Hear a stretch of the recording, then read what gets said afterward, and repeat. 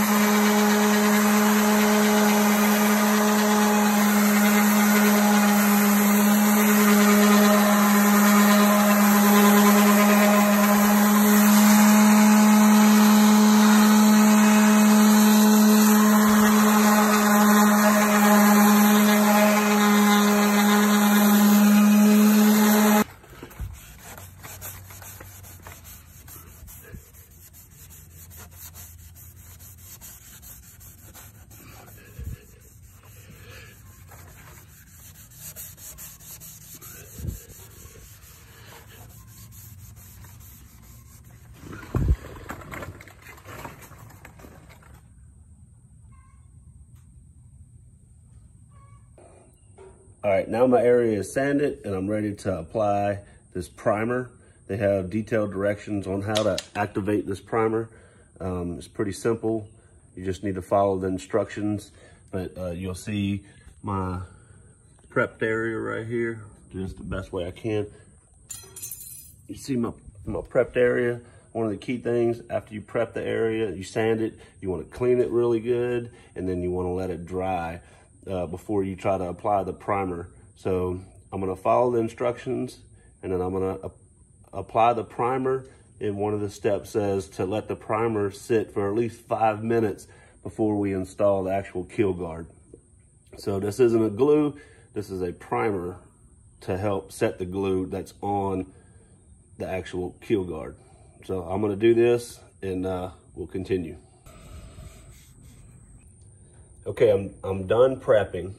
I've sanded and applied the primer, and now it is time to apply the actual KeelGuard. So this is the bottom of the KeelGuard. You see I've had it stretched out the whole time I was doing everything else, so it lays flat.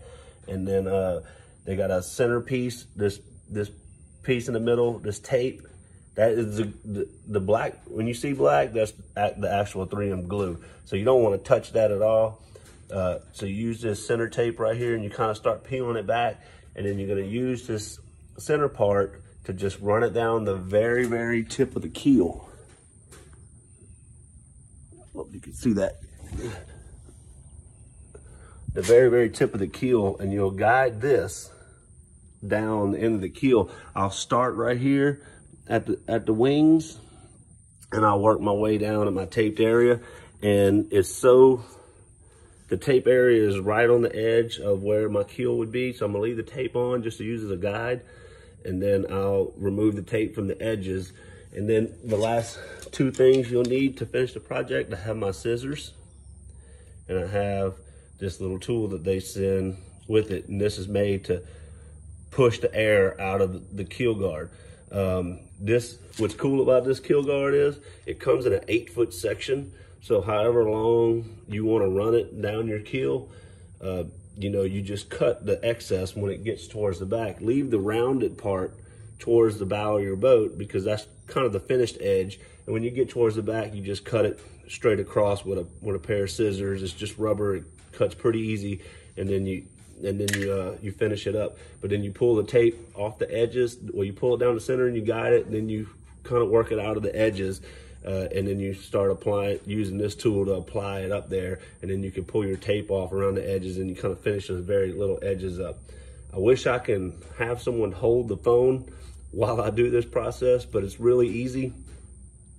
It's only going to take me about 5 minutes to do this part, but I just can't do both have enough hands, and the GoPro's not charged. So we're doing the best we can. Another cool thing about this is once you apply this KeelGuard, there's no curing time. So if I wanted to, as soon as I'm done with this, if I want to go to the lake and go fishing, I can do that. So that's a big deal. I don't have to let it sit overnight or anything. So we're gonna stick this thing on. It's just basically a sticker. And I just wanted to show everybody how easy it is to put a KeelGuard on your Phoenix boat. It's really simple, and this KeelGuard's pretty cheap as far as cost goes. So it's an absolutely necessary thing to have on your boat, and you don't have to spend. Some KeelGuards are really expensive. You don't have to spend that kind of money, and you can do it yourself. So that was the whole point of this video. So I'll show you the finished product as soon as I put it on.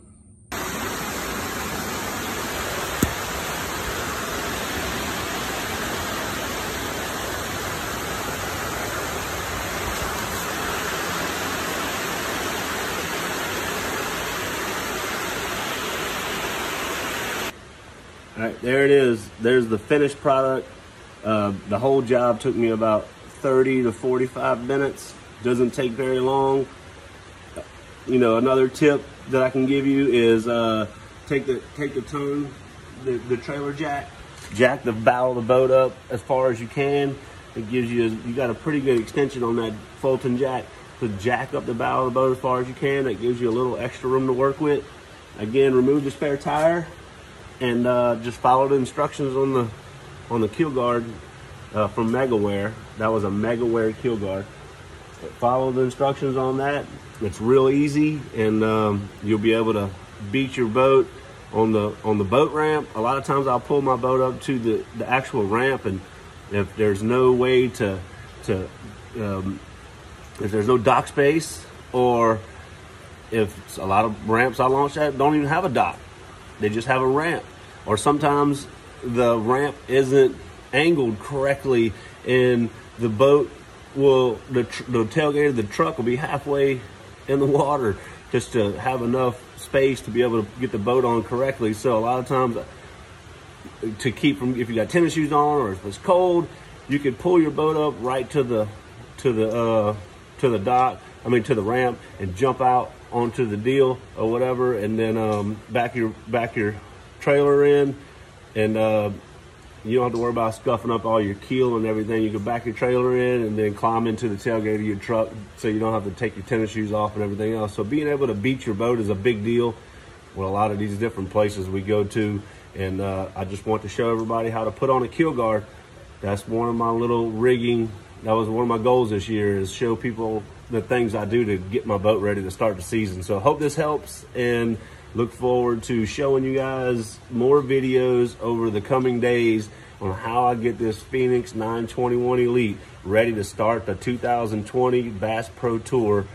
It's a couple weeks away. I think it's like 16 days from now. So a lot to do. I still got to get the boat wrapped, the truck wrapped, and still got to rig my gear and organize my tackle.